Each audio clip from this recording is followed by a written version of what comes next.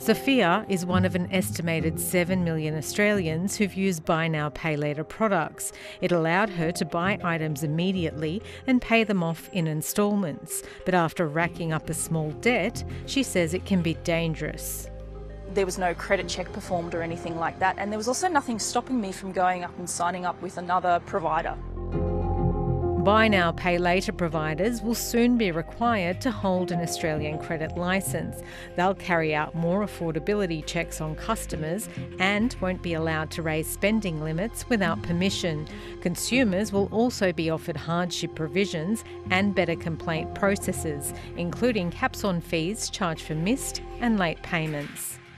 The most important thing is ensuring that providers are going to have to comply with the responsible lending obligations. That is, suitability and affordability checks will have to be put in place.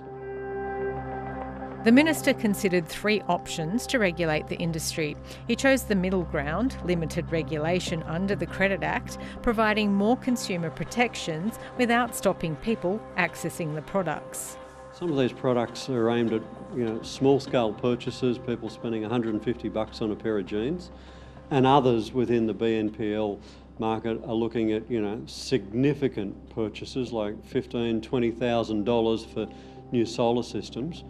It's not all the same level of risk, so we want to ensure that the regulation meets the risk involved.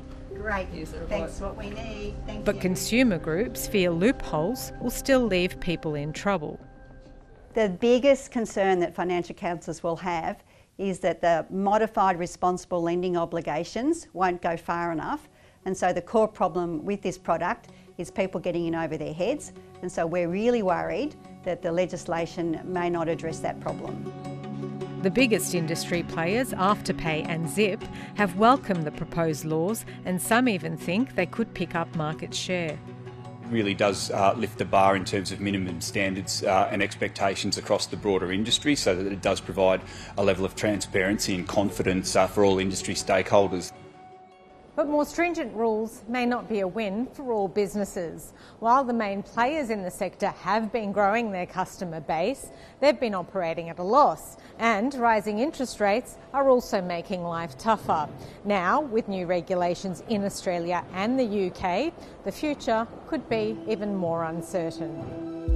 I think there will be more consolidation in the industry. We will likely see that the smaller players struggle to keep up with the regulatory storm, whereas big players will still able to survive this storm because of their existing merchant network and a large consumer base.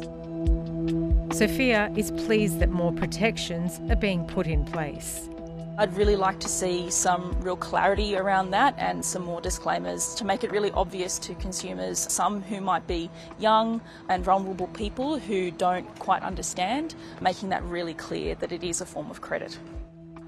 But Sophia and many others will have to wait until the end of the year when laws are expected to be put in place.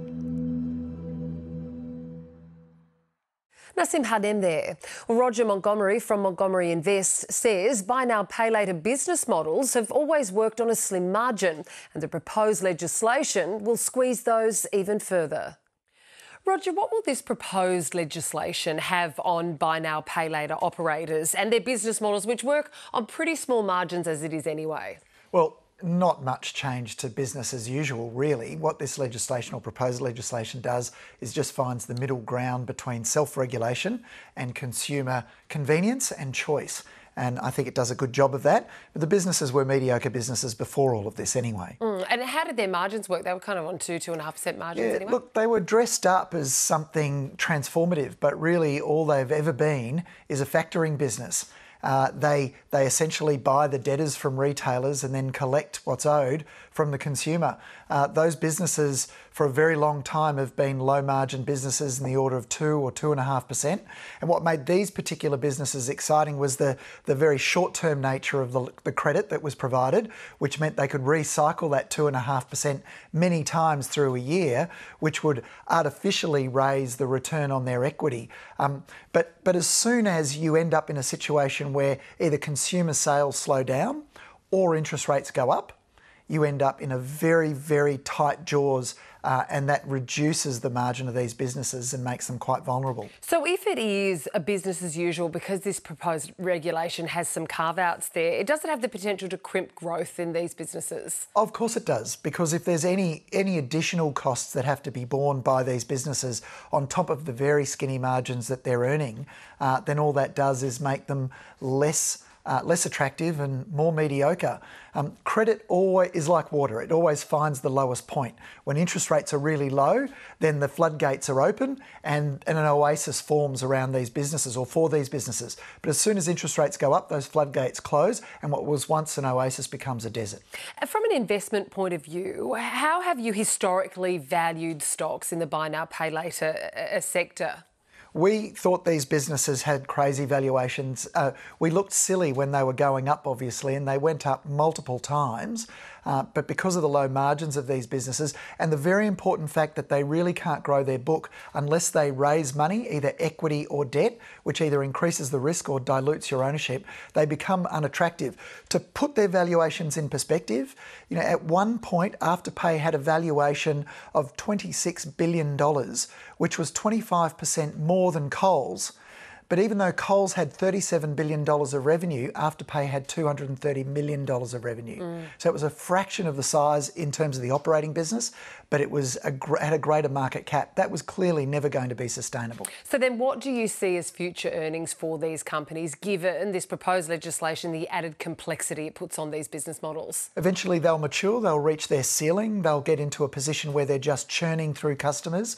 There's an increasing number of competitors as well. And ultimately they'll be pro-cyclical businesses. They'll just be businesses that go up and down with the consumer.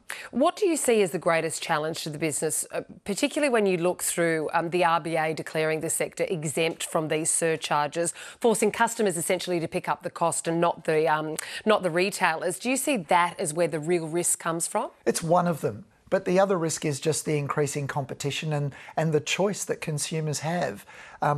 Once consumers become a certain age, they start wanting to actually use more credible solutions to their purchasing. And that's probably the biggest risk. It's an age issue. Roger Montgomery, thank you very much. It's a pleasure.